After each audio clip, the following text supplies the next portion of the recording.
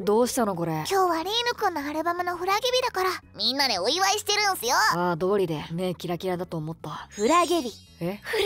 ああ、フラゲ日しか喋れなくなってる。で、みんなアルバム持ってきた？いや、放課後買いに行こうと思ってて。リーコは通販かな？そうそう、後でちゃんとゲットする。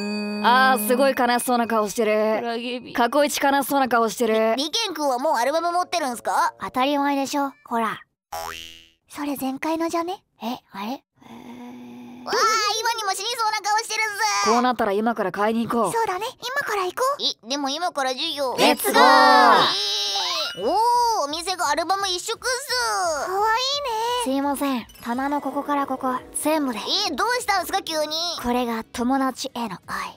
普段全く愛を感じない接し方してるくせに。すいません、お店の在庫全部お願いします。リーコちゃん、このままだと罪悪感でリーコは闇落ちしちゃうから張り合わなくていいんすよ。学力、体力、好感度、アルバムの購入枚数、全てで1番を取らないと気が済まない。お前そっちが本心だろ。待って、1番はいつだってリーコのものだよ。は？僕のだよ。リーコの？僕の。しょうもないことで喧嘩が始まっちゃうっす。助けてリネコくん。なんかやばい。いいね、ほら買ったぞ。すごい嬉しそうな顔してる。リーノくん、リーコも買ったよ。僕も買ったけど。あんたらは争ってただけですけどね。ありがとう。これが通常版でおうちのワンショット。これは DVD 版で俺とデートしてる気持ちになれる DVD が見れる。楽しそうだね。これはメモリアルフォトフレーム版で今回のシャッターチャンスって題名にちなんだ今しかゲットできない大事な特典。どれゲットしてほしいの？全部。家に3枚並べて写真撮ってほしい。ああ、強欲になっちゃった。曲の感想全部ハッシュタグシャッターチャンスでつぶやいとくね。リーコは家に祭壇作るから TikTok もあげるから。ありがとう。スクショ撮って部屋に飾るね。リネコくんは？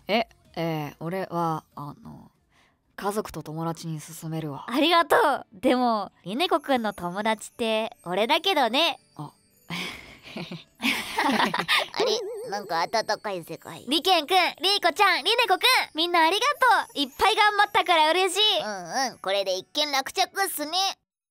いや、お前買ってないだろ。買いました。急な登場。あれ、お前持ってないの？ププ。買いました。ピース。オレンジも買ってくる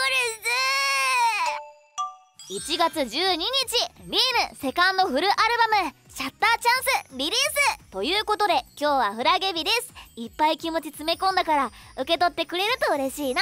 せーの、シャッターチャンスよろしくお願いします。